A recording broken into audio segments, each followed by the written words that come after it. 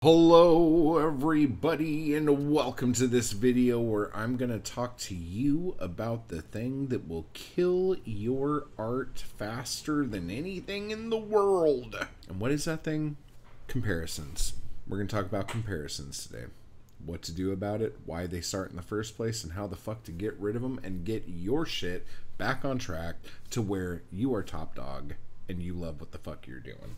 Alright, this is coming up because I put a community post out saying, what is your biggest challenge as a writer? Caitlin says, comparing myself to other writers and stories of my genre. I know that I don't write like mainstream, but that doesn't stop me editing and rewriting in the mainstream form. I get frustrated that I don't get out of my own way. Now, we are going to do like 3 or 4 different things right here for you.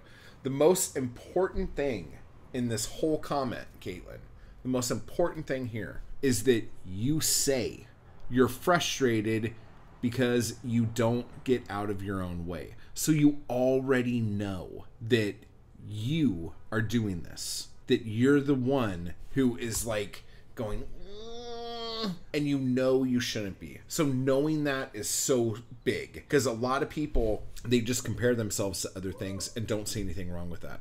They're like, well, my stuff isn't as good as so-and-so, so I can't possibly be a great writer. And that's just how that goes, okay? But you know that it's a problem. So that's awesome. Next thing is when you compare yourself to other people and other stories in your genre, the problem is that you are constantly just looking at your stuff saying, this isn't as good as that. Now, why does this even happen? Why is this a fucking thing? Why do we do this to ourselves? I'll tell you why. Because you are a fan of certain writers.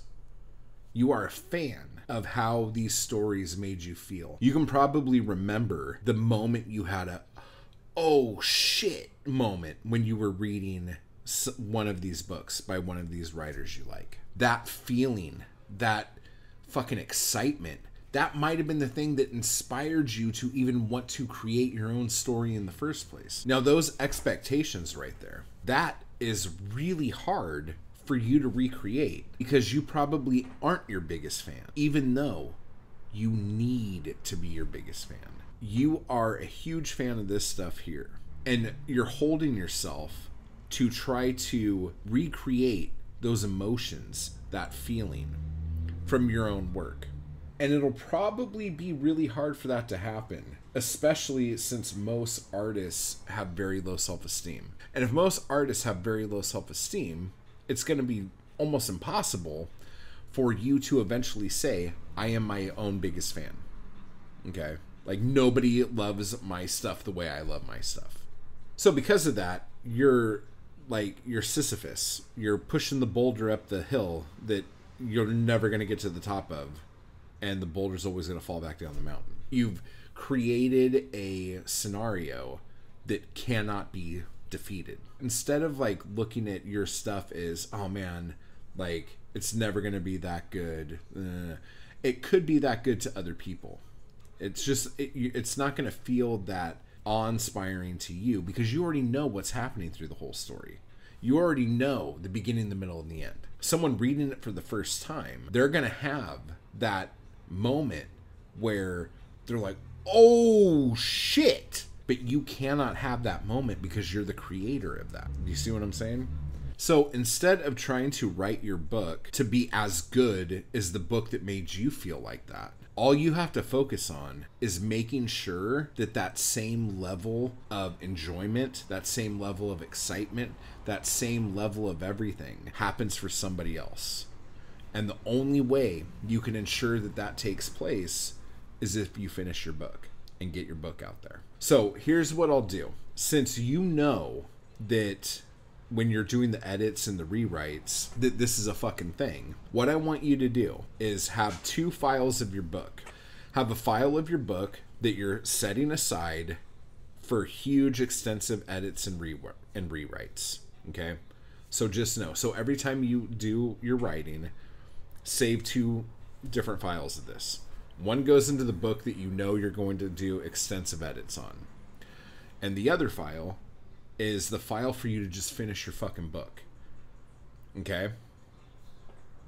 Once you have that book finished, take that book in that form. Don't do a fucking thing to it. In that form. And give it to some test readers. People you trust who are going to be, like, honest with you. And just say, take a look at this. Let me know if there's anything you think I need tweaking. You just need to finish the book. Okay? And you have this other thing off to the side, okay, that you could do massive edits on if you want. But this file here, this is just the book that's going out to people because you finished your book. Okay? And see what people say. If people are like, oh my fucking God, like that part where this happened, I was fucking floored. You won. You did it. You did the thing that you always wanted to have done. Okay? You are as good as the people that you look up to. Stephen King is just a fucking dude who was ripping off fucking Lovecraft. And Lovecraft was just ripping off fucking, what's his name, Machen or fucking Blackwood and Poe, for fuck's sake, and Dunsany. Everybody's just ripping off other fucking people. Everything's fucking been done, but no one can tell a story the way you see it. The only thing you have that is unique to everyone else is all your life experiences and how you view the world. That is the thing you have that nobody else has. So use that. But as soon as someone feels that feeling reading your book, you will have done the thing that you want to do. Okay? All you have to do is finish your book and then just give it to someone to read. That's it. Okay? And you can have that other thing off to the side and you could go back and edit the fuck out of that for the rest of your fucking life if you want to. Okay? But you don't have to do that. But it's there in case you feel like you need to do that. Okay? So, hope that was helpful. Extra out now. Winner Your Mom's Sodomy Prize Poetry, the paperback, will be out on June 15th. Right now, Bloodshed Review with Shaylin Marks, Mindy Simonson, and Jeff Taylor is up in my Etsy shop. Links for all this stuff will be down below. Make sure to subscribe to this channel if you haven't yet. If you found this useful or inspiring at all, it would help me out a lot. If you want more writing tip videos, a playlist of some sort will show up in this area somewhere. So just keep buying my books, everybody. Type hard, and I'll talk to you all later. I just want to give a quick thanks to those people who make these videos possible. Anarchy Crew and my followers on Patreon. I appreciate the hell out of you guys. Thank you so much for keeping me going to keep this content possible. You guys are awesome. And if you'd like to join the crew or the Anarchy Crew, just hit the join button beneath this video. And if you'd like to become a member of my Patreon, you can run over to the link down below to do that as well. Thank you.